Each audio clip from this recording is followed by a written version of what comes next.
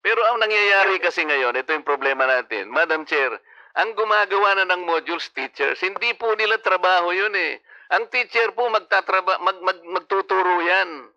Yan ang pinaggagawa nila ngayon, no? Pinaggawa nyo ng module. Sila nagpo-photocopy, sila nagbabound ng mga libro. Isip-isipin nyo, para lang mag-prepare na sana sila sa kanilang pagtuturo. Sila pa ang ginawa ninyong okupado sa paggawa nito.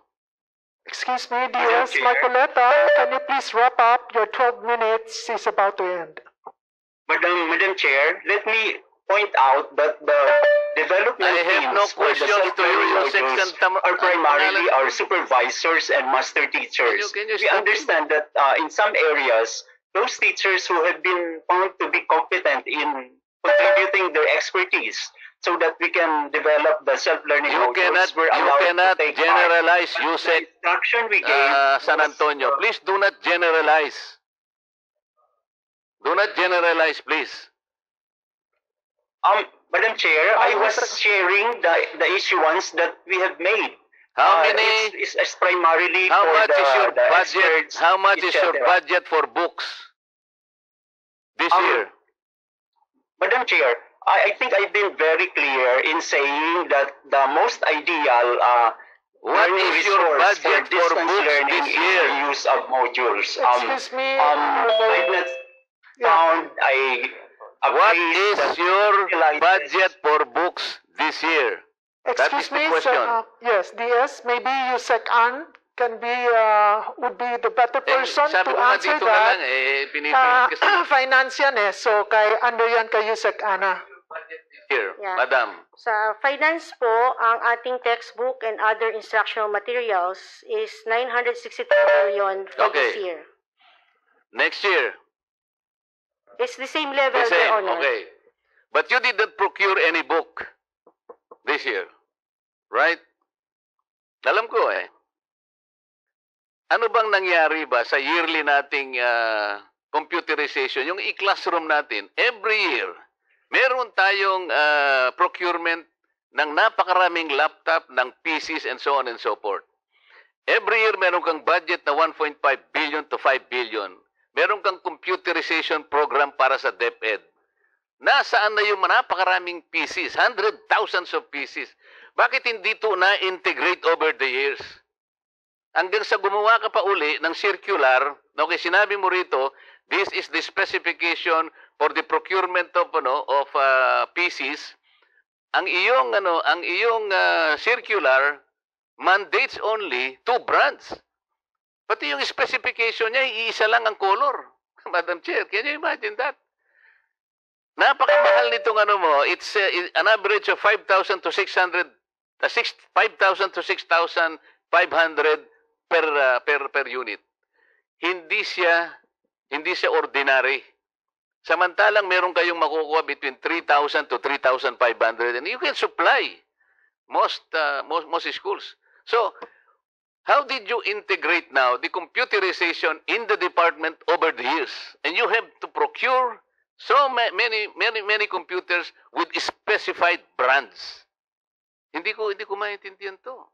Kung halimbawa, Madam Chair, ito meron siyang nilagay. Ito yung sinasabi mo kanina, 500 for teachers, 500 pesos for teachers, merong 10 gigabytes bandwidth capacity. Sa estudyante naman, 300 for students, 6 gigabytes capacity.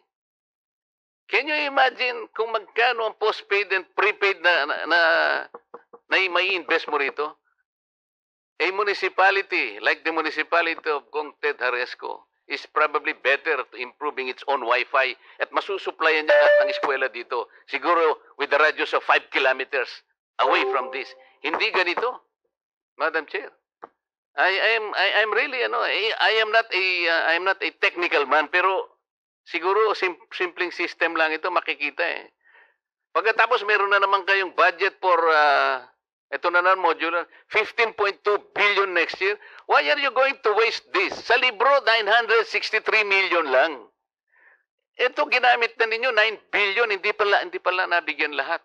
Ngayon meron na naman kayong 15 billion. Why don't you go to books? Ayaw ninyo because ayan, private sector publishers.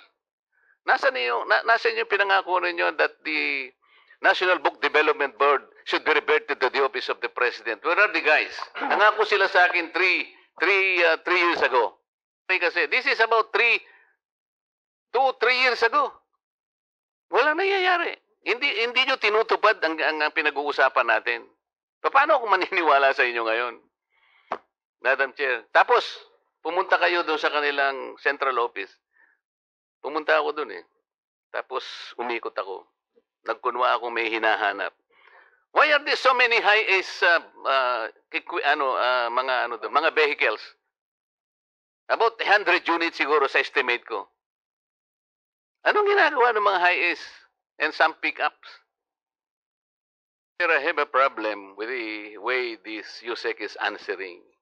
It's too long and it is not even responsive. I am only asking how much is the budget for the SLMs? Bakit hindi ka ba sumagot kung ano lamang ang tinatanong sa'yo? Because I really wanted to know if this is the kind of, if this is how the way you produce the materials. Can you imagine, merong nagre-risograph, merong nagpo-photocopy, there is no definite, there is no standard way on how you're supposed to produce this, on how you bind this. Paano nyo iba-bind ba ito? Ilang bang competencies per student from K to 12? How do you intend to do this? Ang dami mo kasing kinukwento eh. But we are confused kung paano kayo mag-start. For example, ayaw nyong gumawa ng libro. Gusto nyo modules. Okay, nasa sa inyo na yan kung gusto nyo gawin nyo. Yung K, let's say, K, ilang competencies ba yon?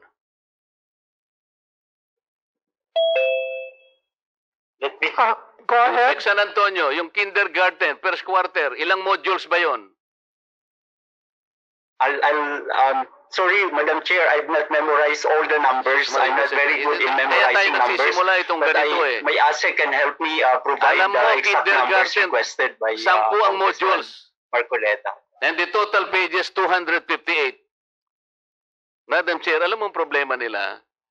Kasi ayaw nilang gumawa ng libro. Kasi sinabi namin, you forgot the publishing industry. Noong pa, 2 budgets ago, sinabi ko na sa kanila, mali ang ginagawa ninyo because under 8047, NBDB should be the one guiding the private sector publishers to produce all books. Hindi na kayo. Wala na kayong authority gumawa ng libro. So what they decided, okay, gumawa ng ibang kaparaanan, hindi na raw libro to, Madam Chair. These are modules already. Because a textbook under the UNESCO standard should have at least 48 pages. So yung modules nila is 30 pages. Okay? Pero kapag pinagsama-sama mo, for example, yung kindergarten, 10 modules, 258 pages to. It's more than a textbook. Hindi gumagawa din kayo ng libro. Bakit ganito ang nangyari? There is no more guidance, Madam Chair.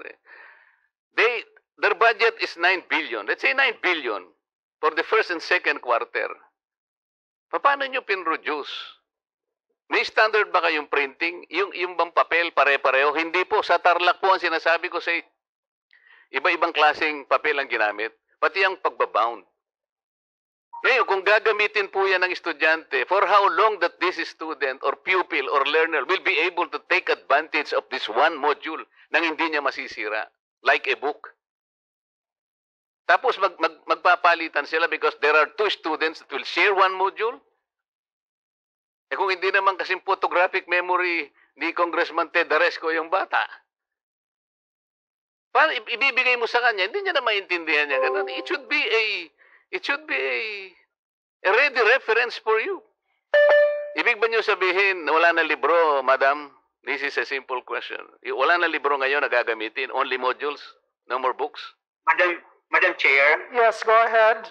I think it was very clear earlier that we mentioned that textbooks will still be used as supplement to the learning materials or resources that we have prepared. So let me also reiterate what I have mentioned earlier, that the most ideal learning resource for distance learning delivery modality, as far as we educators know, is the use of self-learning modules because it provides all the instruction it allows the learners to actually interact with the materials, especially if they are capable of doing San independent Antonio. learning. Can I cut you? Yes, we will be still using the books, especially if the kids will be doing TV-based instruction or radio-based instruction, or even online, they can still refer to the books. We have mapped them against our most essential learning competencies. Sinasabihan na nga. Ang tinatanong ko lamang sa iyo, Yusek San Antonio, is this.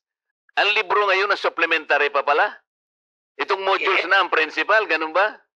Dati, ang libro, yung essential, yung supplementary materials, dito yung mga modules. Pero ang nangyayari kasi ngayon, ito yung problema natin. Madam Chair, ang gumagawa na ng modules, teachers, hindi po nila trabaho yun eh. Ang teacher po magtuturo yan. Yan ang pinaggagawa nila ngayon, no? Pinaggawa nyo ng module. Sila nagpo-photocopy, sila nagbabound ng mga libro. Isip-isipin nyo, para lang mag-prepare na sana sila sa kanilang pagtuturo. Sila pa ang ginawa ninyong okupado sa paggawa nito. Excuse me, DS Marcoleta, can you please wrap up? Your 12 minutes is about to end.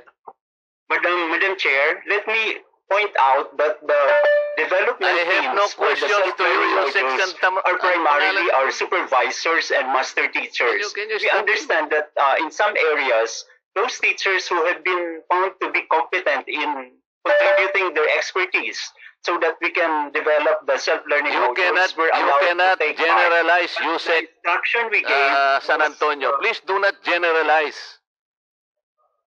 Do not generalize, please. Madam Chair, I was sharing the issuance that we have made. How many? It's primarily How for much is your the budget? experts, How much is your etc. budget for books this year? Madam Chair, I think I've been very clear in saying that the most ideal What learning is your resource budget for distance books learning this is year? the use of modules. Excuse me, I've not found a What place is that your utilizes- budget for books this year? That is excuse the me, question. yes, DS, maybe Yusek An can be, would be the better person Sabi to ko nga answer dito na lang, that. pinipilit kasi Finance yan eh, so kay under yan kay Yusek Ana. here, Yeah. Madam. Sa finance po, ang ating textbook and other instructional materials is 963 million for this Okay. year. Next year, It's the same level, the Your same, Honor. okay. But you did not procure any book this year, right?